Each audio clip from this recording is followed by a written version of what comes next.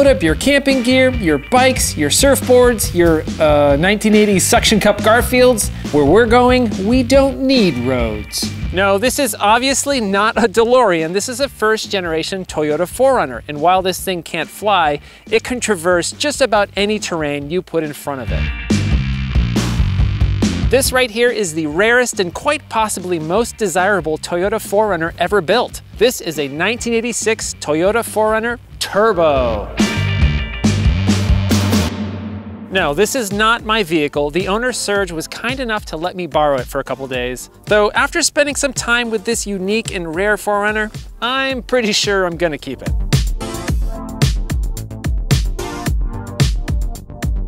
Now, you might not remember that Toyota even made a Turbo 4Runner. That's because it was only produced in limited quantities for '86 and '87, and then quickly discontinued. But more on that in a bit. First, let's travel back in time to the early '80s, before the 4Runner was even a glimmer in Toyota's eye. How about a quick 4Runner history lesson?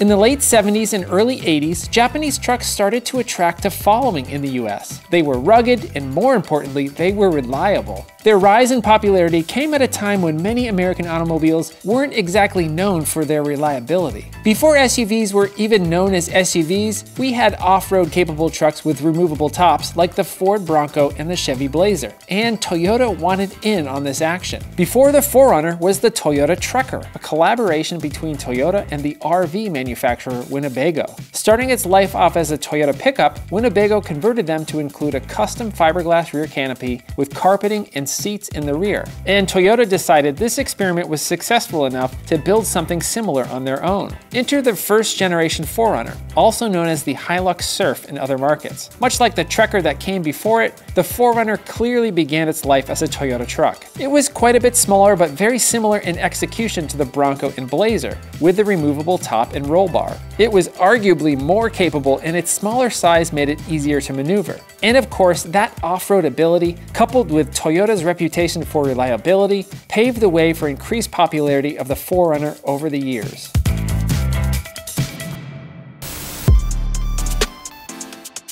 Looking at the front, you immediately recognize the capabilities of this machine. A good amount of ground clearance with factory skid plates allow you to explore just about any off-road environment. And with this one, the owner went with a mild lift and much larger tires, giving it a more aggressive look and further enhancing its off-road potential. Toyota had some amazing graphics packages on their vehicles in the 80s, especially the trucks. This one right here, this is one of my absolute favorites. Also in the 80s, it seemed like turbo badges were everywhere and they were very bold about their claims. But on the 4Runner's exterior, just a small badge right here on the back. The owner also made a few other personalizations to really make it his own. The most noticeable, other than the lift, are the Hilux Surf badges on the sides. He also added a newer 4Runner roof rack and of course the obligatory suction cup Garfield, a staple of 1980s car windows. Overall, this 4Runner is in fantastic shape. It was repainted back in the 90s, but still looks great. Even this front grille looks brand new. All right, let's step inside this thing.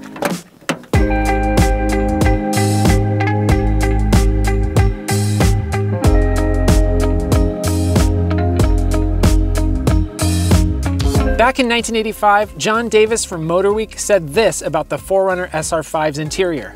Luxury abounds everywhere. You might wonder, on what planet is this interior luxurious? But remember, back in the mid-80s, things like power windows, a sunroof, and not having vinyl seats were actually considered a bit more upscale, especially for a truck. This may look Spartan by today's standards, but back in '86, this was pretty nice. MotorWeek went on to say the 4Runner SR5 was, quote, more like a high-stepping Cressida than a pickup, and that it was a bit too opulent. High class. And just in case you forgot what was under the hood, Toyota provides you with these fantastic embroidered turbo logo seats. And right in the middle here, the altimeter and inclinometer make a bold statement about this SUV's abilities. This can actually be quite useful if you're climbing some steep hills, and an added bonus that it just looks awesome. The Turbo SR5 was top of the line and came with everything. power windows, power door locks, intermittent wiper, tilt wheel, sunroof, push button AM/FM stereo with power antenna, and yep, this one still works. But this right here in front of me, this is the crown jewel of the Turbo's interior. This super rad digital dashboard. Now, Toyota generally reserve these digital dashboards for the top trim cars. Things like if you got a top trim Cressida or if you got a top of the line Camry, you might get a digital dash with those. But for some reason, they gave this 4Runner Turbo a digital dashboard. The pickup truck of this generation that had a turbo didn't even get that. And the Land Cruiser didn't even get a digital dash. So it's pretty special that you got one in a 4Runner. So the owner of this particular 4Runner Turbo has made some personalizations. Some of them are purely functional, like this boost gauge, but some of them are purely aesthetic and fun and take you right back to 1986. We've got a period correct car phone. No, this one doesn't work, but you could feel like you were rolling in style back in '86. Of course, if it's the 1980s, you need the club to protect your car from getting stolen. Now, back in the 80s, manufacturers often place stickers on the dashboard to let you know how to engage four-wheel drive and not break your vehicle. Here's the detailed information on how to do this. So you don't even need to pop open your owner's manual. It's right here in front of you. Well, in front of the passenger. They can tell you how to do it. And down here, we've got a sticker that is just for this turbocharged model, reminding you to avoid sudden racing. Yes, don't do any sudden racing. Make sure that it's planned. The HVAC controls are typical Toyota from this era, very simple, easy to use. It looks really basic, but I wish new cars would kind of revert back to something simple like this. This just works. You can do it without even looking at it. I love it. And here's the Toyota clock that was used in just about every Toyota vehicle from the 80s. But wait, what's this?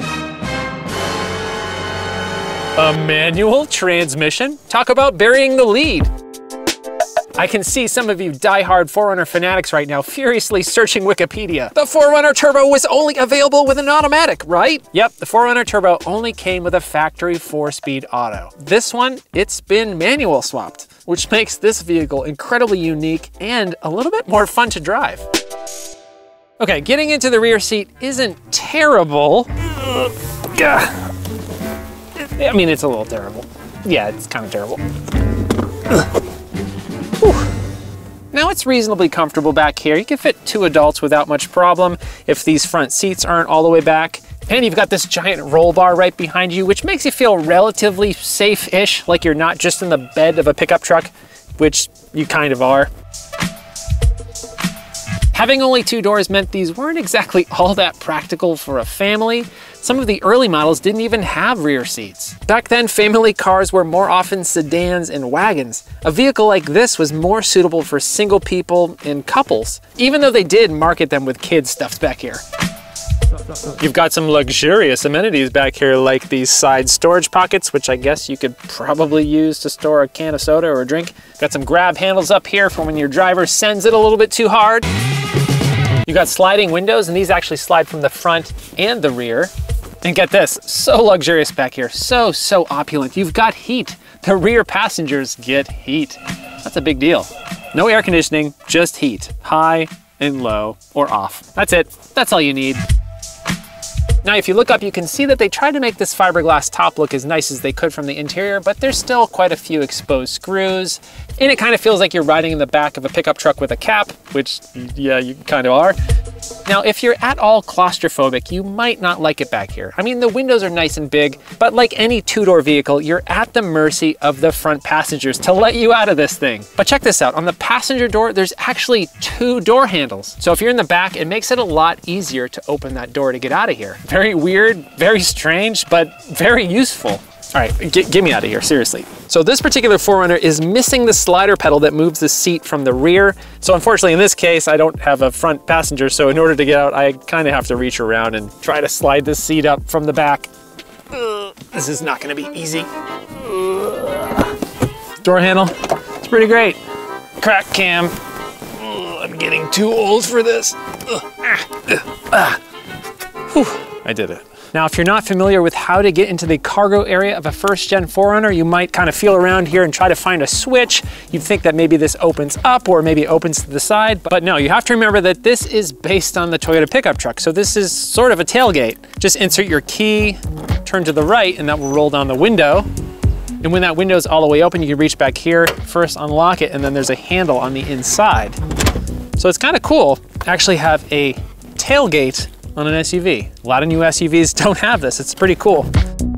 This 4Runner gives you 81 cubic feet of cargo space with the seats folded flat.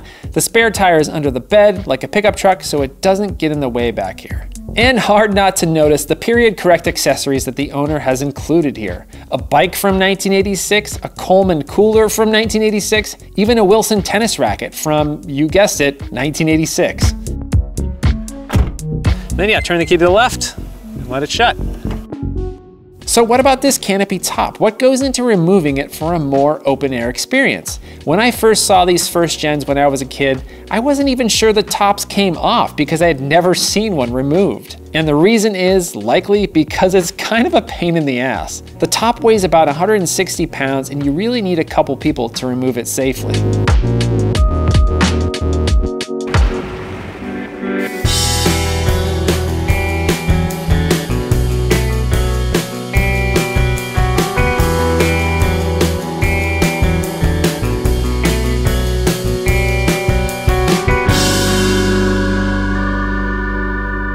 So back in the early 80s, when Toyota first came out with the 4Runner, this class of vehicle wasn't as well recognized and well defined as it is today. Even MotorWeek said that the original 4Runner was unusual. So who is this vehicle actually for? Toyota positioned the 4Runner as a serious adventuring vehicle, highlighting its off-road capabilities. But even back then, they knew that many 4Runner customers were buying into the idea that they could traverse rough terrain, but in reality, many buyers rarely strayed from their paved commute.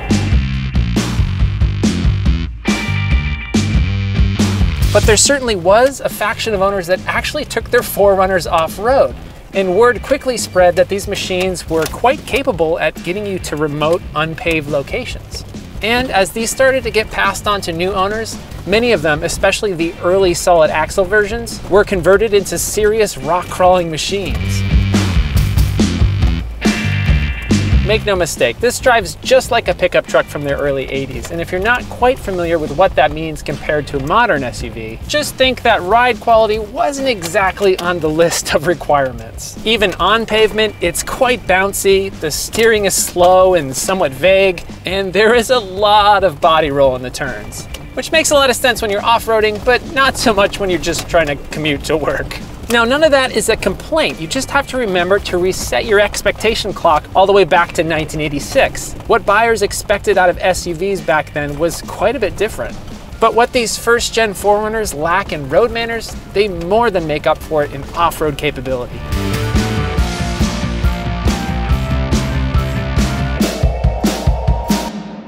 Now, the base motor for the first-gen 4Runners is the 22R, one of the most reliable engines that Toyota has ever made.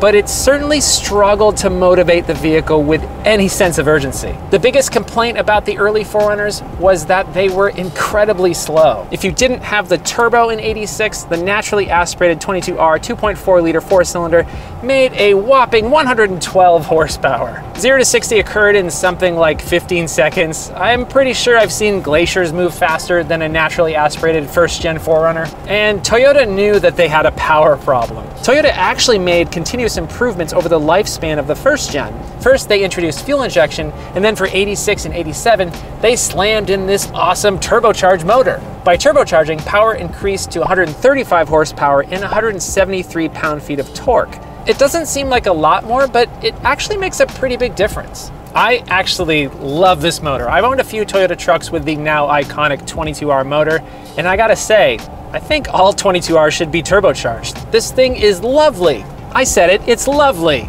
Now on this particular 4Runner, the owner refreshed the entire top end of the motor and made some improvements over the original.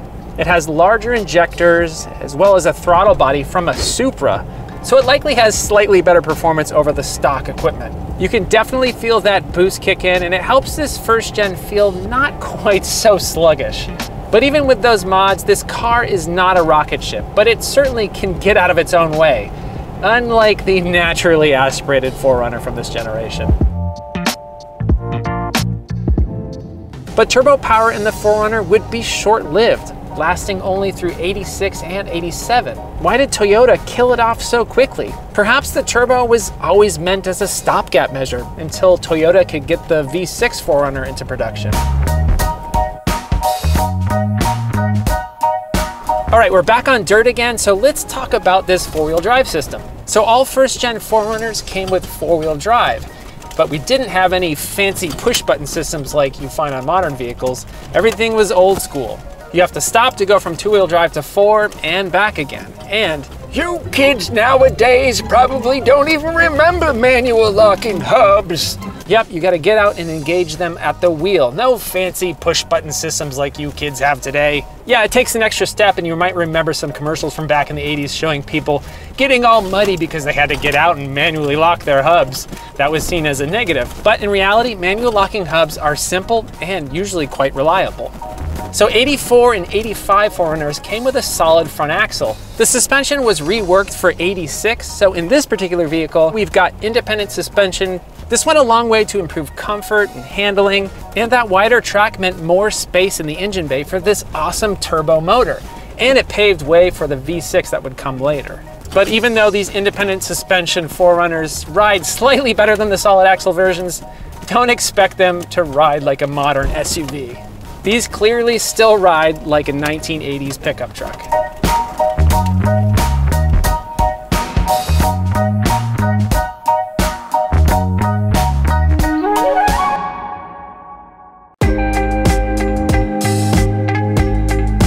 So it's pretty obvious that first-gen 4Runners are fantastic vehicles, especially this turbo. But back in the day, this turbo might have been defined as a failure. How is this possible?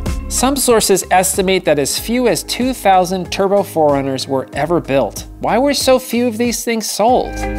Back when this was new, this turbo SR5 was significantly more expensive than the base 4Runner. And the 4Runner was already more expensive than a lot of the competition at the time. A base 86 4Runner started at just over $11,000, and the turbo SR5 came in at over $16,000. Clearly, the turbo 4Runner was encroaching on Land Cruiser territory, and that Land Cruiser with its 4 doors was a lot more practical. So maybe the 4Runner turbo was a flop because it was too expensive. Or maybe Toyota had only planned on building a small number of them as a stopgap measure while they developed the V6 4Runner. Either way, that amounts to significant rarity nowadays. It's interesting that something that could have been defined as a failure back in the day has turned out to be one of the most desirable 4Runners ever made. Okay, let's say you want to buy a 4Runner turbo. Good luck finding one. This one right behind me is probably only the second one I've ever seen in person in my life. But they do come up for sale every once in a while. Given the rarity and uniqueness of the turbo, they will command a premium over the naturally aspirated versions. In today's world of mostly soft SUVs and crossovers, spending time in an honest-to-goodness off-road machine, one with a turbo no less, is refreshing. Yes, you have to dial your brain back to 1986 when the idea of luxury was actually having cup holders. And no, this does not have cup holders. But this vehicle truly gives you the urge to explore the outdoors, to go where you've never gone before, to find a path that will actually be a challenge. Can a car actually push you to get outside, to enjoy wilderness, to experience nature? I think this one can, and the turbo just makes it a whole lot more fun getting there. When you absolutely need to get somewhere and you don't plan on any terrain getting in your way, pack your bags, throw your bike in the back, the surfboards on top, and just drive. And with this turbo, know that you have a strange, obscure piece of Toyota history.